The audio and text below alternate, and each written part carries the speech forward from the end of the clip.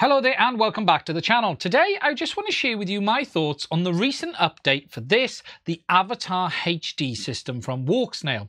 Now people have been asking where my video is on this update because I have been covering all of the early releases. Now there is a valid reason why I haven't actually put anything out until now, and that's because I wanted to do a lot more testing before I shared my thoughts. I actually had early access to that firmware and a couple of betas before it was released, and whilst I know that there's been videos from many of the other creators, I wanted to wait until I was fully comfortable with what I was seeing before I shared my thoughts on it. Today is going to be that video. There isn't really going to be a lot of flight footage in this. I'm just going to share with you my thoughts, but I am going to explain what my stance on this system is today compared to in the past, where I have felt it is an alpha/beta product. Now, this new firmware version is version 26.30.6, and that is the latest public version at the point of me making this video. Now, there is a lot to discuss here, but I'm going to be concentrating on some specific elements, that is the compression behavior and the changes that have been made to the image quality. This new firmware did bring a lot of new improvements. We now have 4x3 mode. They've improved the performance in 50 megabits mode, as well as tweaks in other areas like 1200 milliwatt mode as well, and overall improvements to the system. For me, the real big areas that I've been concentrating on though is the compression behavior, the jitters and the wireless performance of the system. As you've seen on the channel in the past, I have discussed how this performs for me, especially in the kinds of areas I fly, and I was seeing massive compression issues, especially over long grasses. There is no question that in this new firmware, that compression behavior has been largely resolved. Yes, the system does still exhibit issues with compression, but it is not those large areas of blocking out of the blue that we were seeing in the past. Now you have that more blanket compression approach to the system that has this blanket of noise that appears sort of 40 meters out from the image, but all of that random blockiness that I was showing in my earlier footage largely has been fixed in the system now. For me though, the issue is not that they fixed that, the issue is what they've done to actually do it. Because whilst the compression has been fixed, you will now notice that the image has changed quite a lot on the Avatar system. It has gone from being a bright, vibrant image to a very dark, warm image. And what it appears to be is that they've removed a lot of the green or the luma from the image, and this has resulted in a much darker image, a much warmer overall tone, but that has resolved the issues with the compression. The problem for me in this is by doing that, they've completely crushed the dynamic range, and the overall AGC behavior of the camera in the system now is not working as well as it should be. When you're flying into areas that change from bright to dark, the camera now basically does not adjust. The areas of darkness just like black holes, and the reality is there is just not enough dynamic range in the system if you're flying in changing conditions.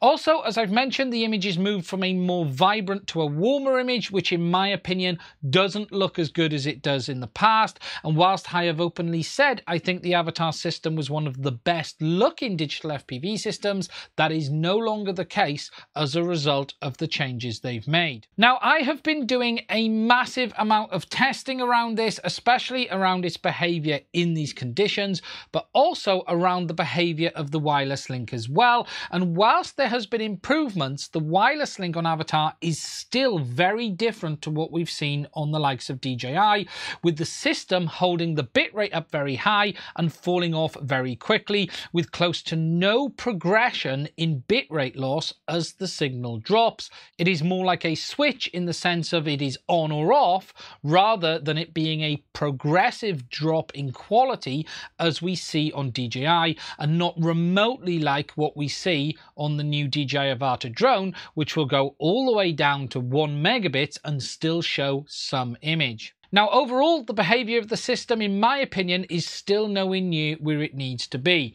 The radio system is not progressive, it is not manageable in the sense of you can't trust it to a point and then know to go no further. It is just unpredictable in the way it behaves. There is still jitters in the link, and you do get random drops in the wireless link, especially at range as well. Now, it's my opinion that what they've done is basically mask the issues they had before rather than fix them. And as a result of that masking, we've been left with a much more contrasty, darker image with very low dynamic range. And the wireless link really itself has seen no improvements in the way it transforms from good to poor signal. And its overall progression as it moves down the bit rate remains pretty poor overall. Whilst there is no question other areas seem better, the wireless side of it and the camera side of it still need a lot of work, and today I still feel this system is very much in a beta status. Further to that, there is still no more information on the situation with regards to the FCC or CE status of this product. We have seen no publicly published documents, and we've seen no information to confirm what the legal status is of the radio system on the Avatar system. So, for me, my opinion at this moment in time remains that the Avatar HD system is still a beta product. You should be buyer beware and only purchase knowing that the system is still not where it needs to be. I personally want to see this system improve and succeed, but I can't with good conscience tell people that it's ready to be used as a mass product when it simply isn't. I know Walksnail have been massively active on Facebook, on groups. They're talking to pilots, they're testing new firmware all of the time, but what we now need to see is actual results from the improvement in the firmware, not just masking the issue as my opinion is, but also we need this compliance situation sorted out as well, so pilots can know that they are flying legally if they need to. Anyway, that's it from me on this one. If you have found it interesting, please do consider hitting the subscribe button, and don't forget to hit the little bell as well. If you'd like to support us to be able to keep making content like this in the future, please do check out the links to my Patreon in the description. It's only through the support of my Patreons am I able to keep making content like this on the channel. If you've got any comments, questions, or thoughts on what I've said, please do put it in the comment section. I try to read every comment, and I'll try to reply if there's anything I can help with as well. Anyway, that's it from me. Stay safe. I'll speak to you soon.